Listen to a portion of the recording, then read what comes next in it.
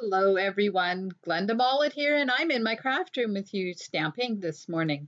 I have a beautiful prize peony card that I'm going to share with you, and I hope you will enjoy the process of creating this card. Trying something a little different, showing my face first, and then I'll flip over to my desk view and we'll get going. So welcome to my craft room.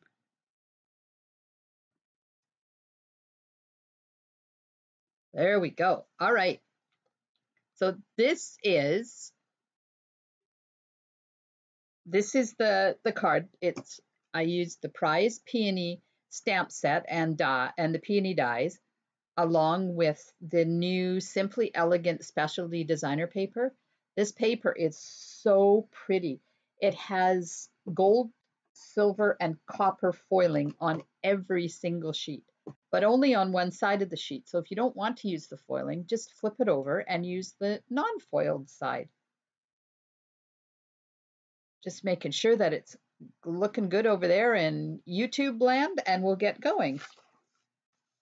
So the recipe I'm going to use for this card, I have an envelope, of course, a thick basic white card base, the usual standard 8.5 by 5.5.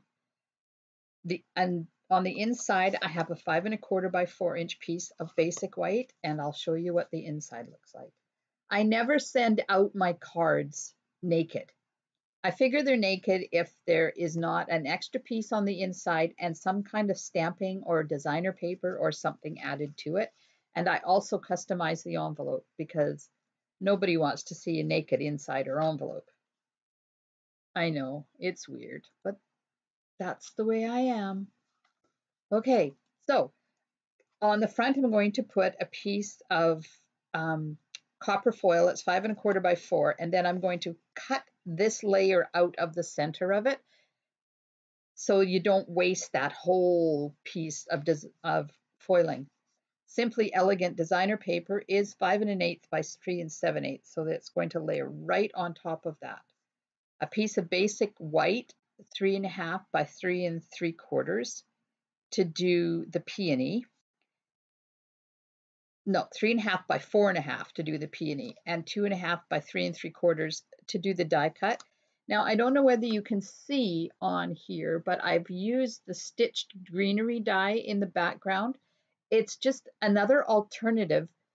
Instead of embossing, you can use the stitched greenery die to add a little bit of texture to your background. And this is a piece of Pale Papaya that's 1 by 4 to put the sentiment on.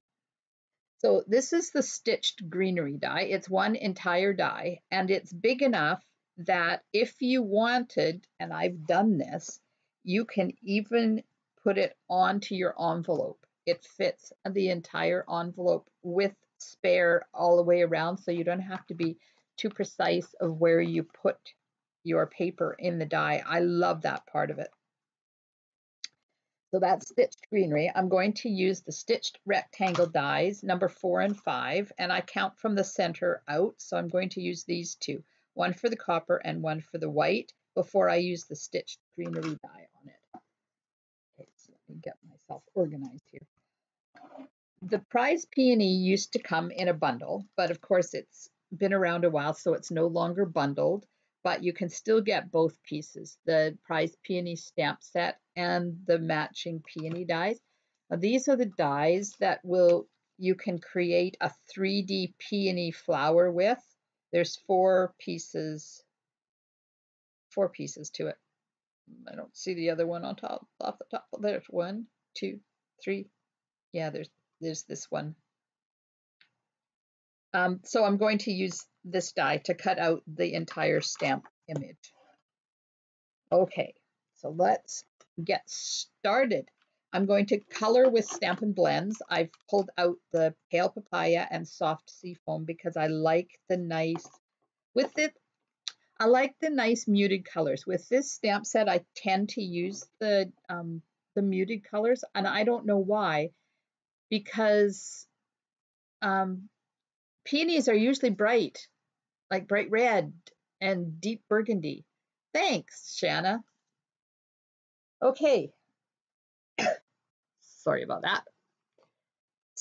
I'm going to take my white piece that is 2.5 by 3 3/4, and I'm going to die cut number 4 stitched rectangle using my Stampin' Cut and Emboss machine. So I'll just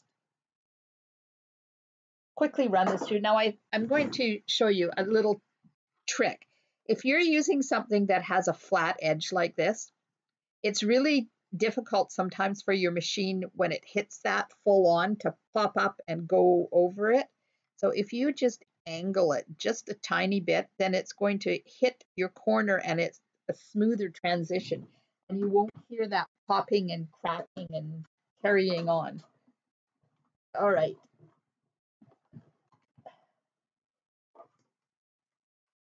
There we go. So I've die cut that. Put my die out of the way here. Now I'm going to take the stitched greenery die. I'm going to lay this right side down on the greenery die, and I'm going to do the same thing when I put it in my machine. I'm going to angle it slightly so it hits a corner. And I don't have to worry about where that piece of paper is sitting in the die because there's no directionality to this die, and it's got lots of space around the outside to so you won't miss. And then when you flip it over, there's lots of holes in here just to pop it out because it does get stuck in those stitch marks. So there we go. There's the embossed die cut Whisper White piece. All right, so now I'm going to take my copper layer that is 5 1/4 by 4, and I'm going to die cut number 5 stitched rectangle out of this. Once again, putting it in my machine so it goes in crooked. It took me a very long time to train myself to cut holes in my layers.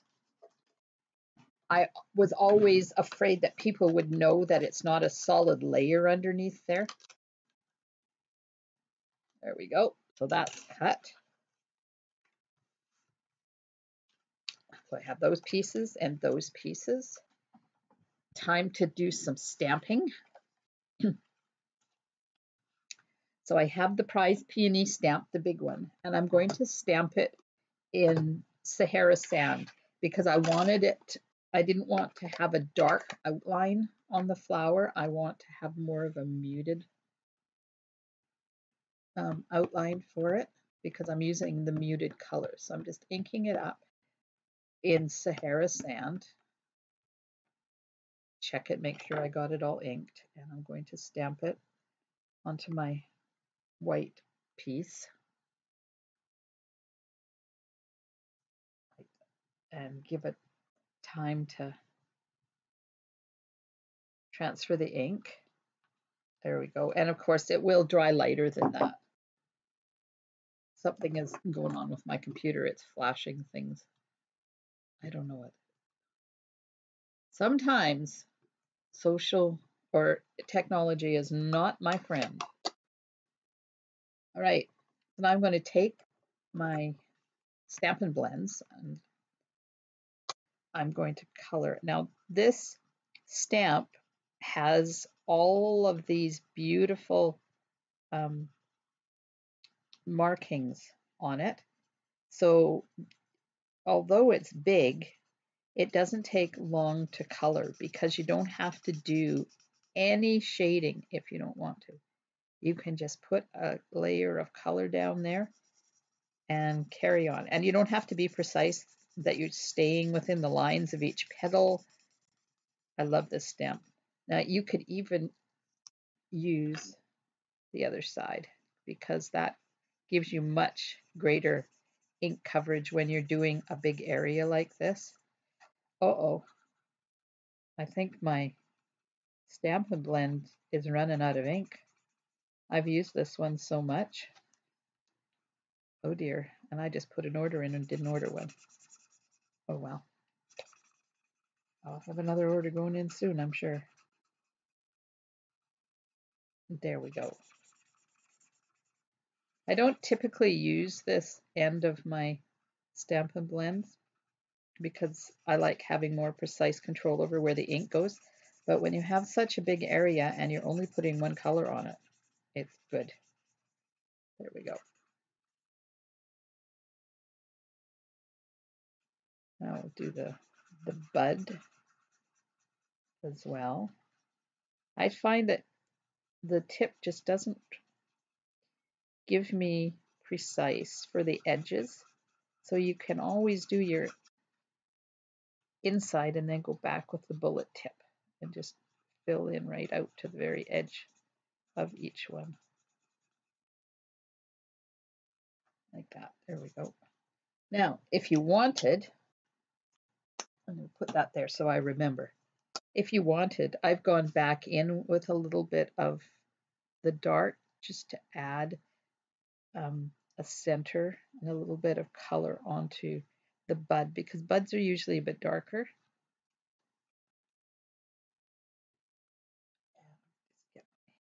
Light one, go over the top of it again just to blend it all in.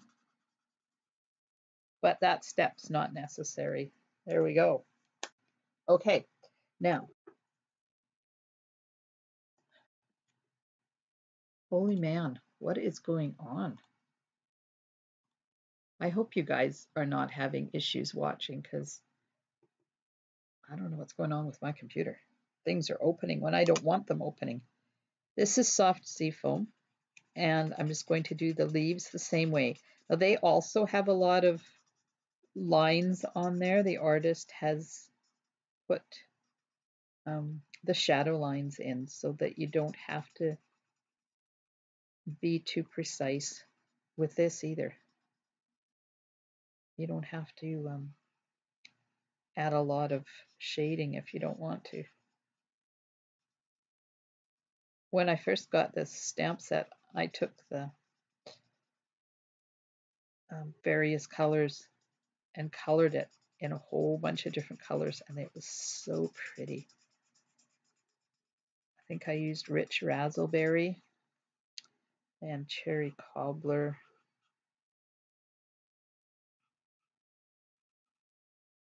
And I think I did a yellow one. I don't even know if there is any such thing as a yellow peony. I will have to check that out. I might have just used creative license.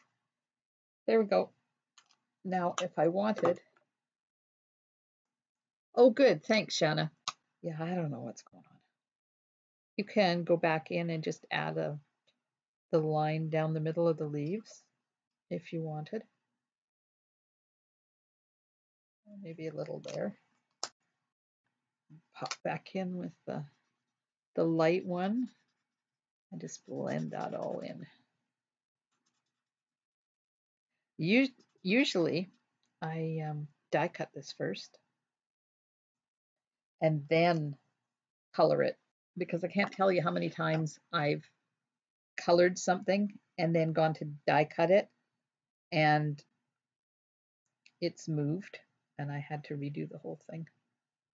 Okay, so I'm just lining this up. Right, like that. And then I've got some pieces of Post-it notes that I'm just going to use to hold it in place. Maybe it won't travel while I'm trying to get it die cut. I found these new Post-it notes in Walmart. They have Post-it sticky all over the entire thing except for right here. There's about an eighth of an inch where there's no sticky so that you can separate them. But they're sticky over the whole thing. So exciting. You know your life is centered around stamping when Post-it notes make you happy. Okay, so I'm just running this through my machine and we'll give that a quick die cut. Now let's pop that off.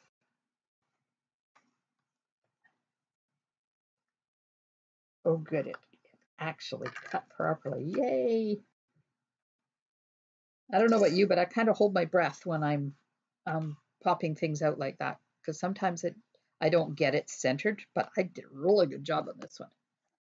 Okay, now I completely forgot that I have to cut the sentiment out.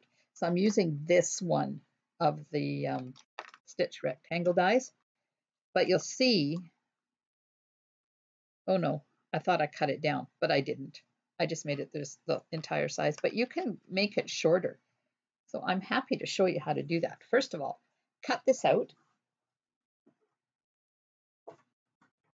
just whipping it through.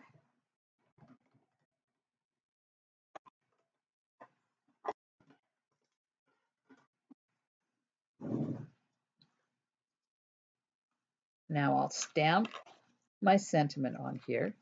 And I have Happy Birthday, and this is from the Art Gallery stamp set. I really I like the clean lines of this sentiment compared to the whimsical flower. So I'm inking up in Memento ink, and I'm going to stamp, except I'm going to get my head in the way here. I'm going to stamp it to one side. Oops, didn't get a good clean stamp, but that's okay. You get the idea. Now I want to cut this off so that it matches that. So I'm taking my die and I'm going to put it approximately where I want it and line it up. And then I hold the paper and I move the die till I feel it pop down into the stitch marks. Now when I run this through, I'm just putting tape on here so it doesn't move. When I run this through, I'm only going to run it through part. So I'm going to put this on here like that. And I'm only going to put my top plate on that much of it so that it only cuts that and doesn't cut out the rest of it. And I'll run that through the machine as soon as I get it set up here.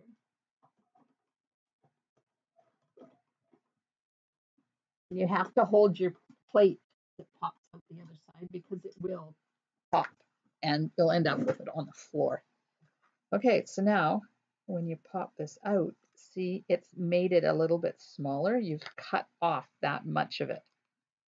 So you can do this with any die that you can line up like that.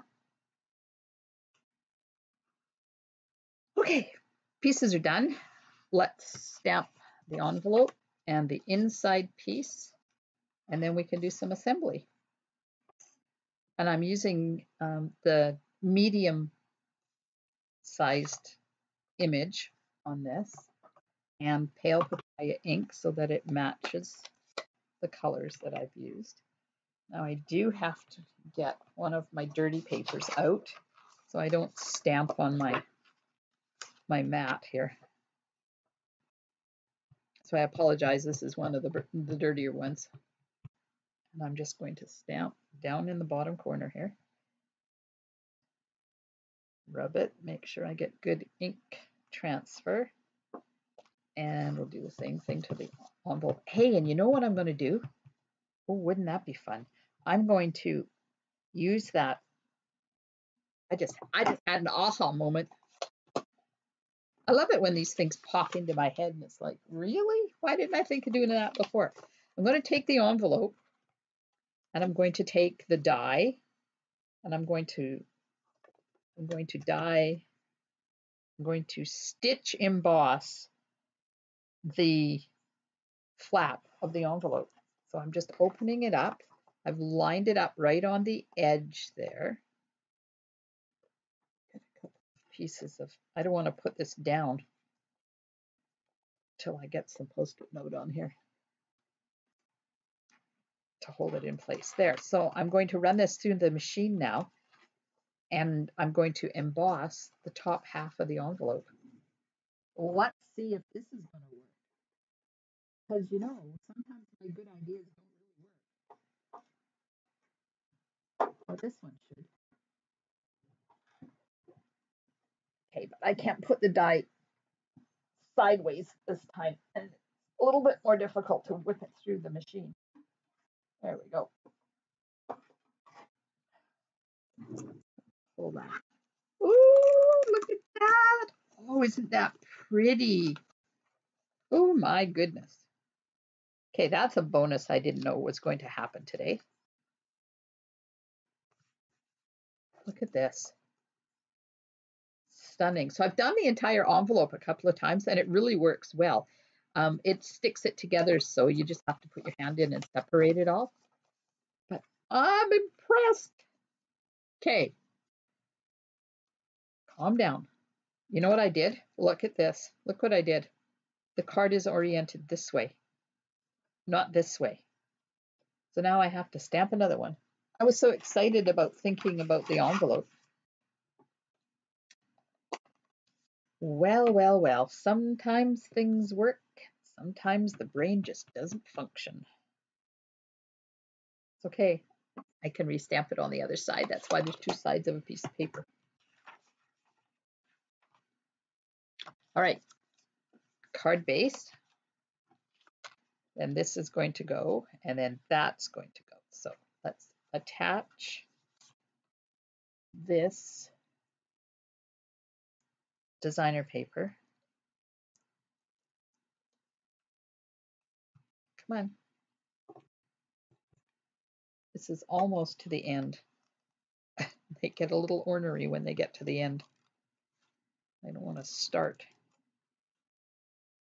It's all right.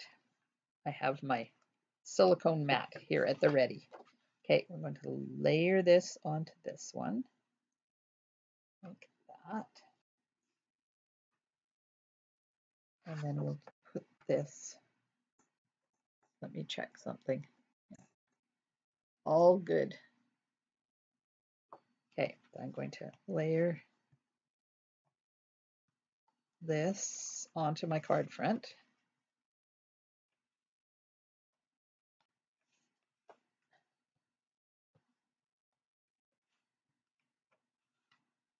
Just need to put a little bit in that corner. I missed it. Okay, so this is going to go on the card front.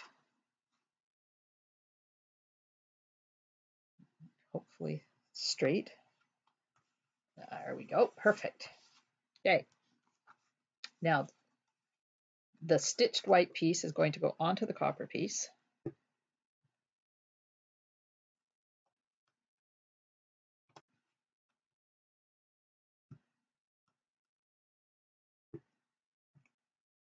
So are you guys going to have a warm day where you are, or is it cool? I think we're in for a hot one here where I live. And we've got a firebug in town that's been setting fires in one of our local parks. And there's been 8 of them over the past couple of weeks, and they haven't been able to catch him yet. So I'm hoping that they find out who this dude is. Now, I don't know. I can't say that it's a he or a she because I don't know. Or a they. But man alive, they need to stop setting fires. Okay, so this one gets centered on here like that. Okay, I'm not going to push it down till I look and make sure it's kind of straight-ish. There you go. Okay. Peony goes up on dimensionals. Oops, I just dropped a sheet of dimensionals on the floor. And I like to use enough that it doesn't cave in anywhere. Scissors.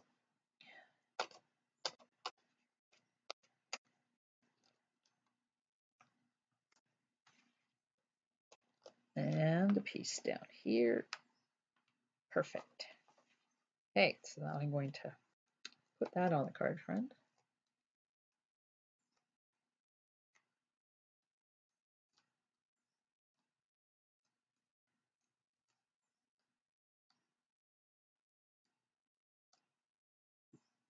Get rid of the liners.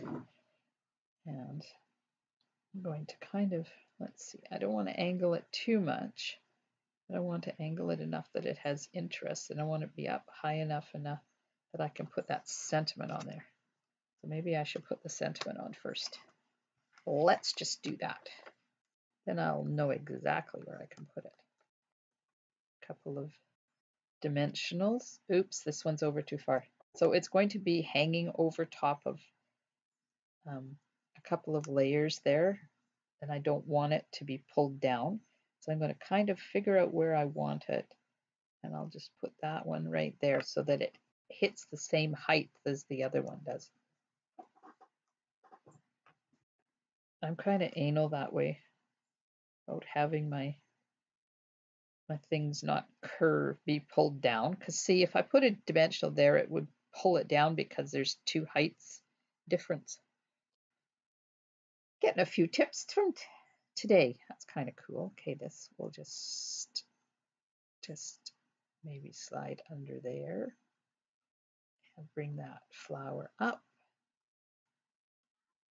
And right there looks good to me. And with this paper, with all the foiling, you don't even have to add any bling or anything because it's got bling built into the paper. It's really cool. But I could add some champagne rhinestones to this because they're kind of the same color as the pale papaya. So this is the inside piece. Now you can sponge around the inside if you want, going white on white, or sometimes I take the marker and go around the outside, but other times I like just the plain white on white on the inside. So let me find my champagne rhinestones, and I will add a couple to this card because I can, and we've got time. I love these. These are one of my very favorite embellishments. Oh, speaking of which, I have a contest happening over in my VIP group. Tell me what your favorite embellishment is, and I will put your name in a draw for a package of resin hearts. I put 2 on, and then I have an issue, like where do I put the third one? I can't put it there because you won't see it. And I like to do kind of like a triangle, but I don't like having things exactly in line. So if I put this one here, then maybe I'll have to move that one over a bit. That'll work. There we go. So there's the champagne rhinestones on there. So there's our card. Is that not beautiful? Oh, I like the champagne rhinestones. I will add them to the original one too, because for some reason it just finishes the card off, you know. I can't. Doing a card without bling is like having bread without butter. Yeah, I'm going to end up with the same issue, but that's okay. I'm just going to let it go this time. We'll just put that one right there. Nope, don't like that. Oh my goodness, I don't like that. Okay, right there it is. So I hope you enjoyed the card today. It just shows you how you can make beautiful cards just using designer paper and one stamped image. Sometimes it's nice to have all the layers and the stamping and the techniques and the embellishments and ribbons and stuff. And sometimes it's nice to make a card that's just a little bit simpler. So let me go to my face view again. I'll just take this out of the way so it's not in my face. And thank you so much for spending time with me in my craft room today. I hope you have a wonderful rest of your day. Stamping smiles and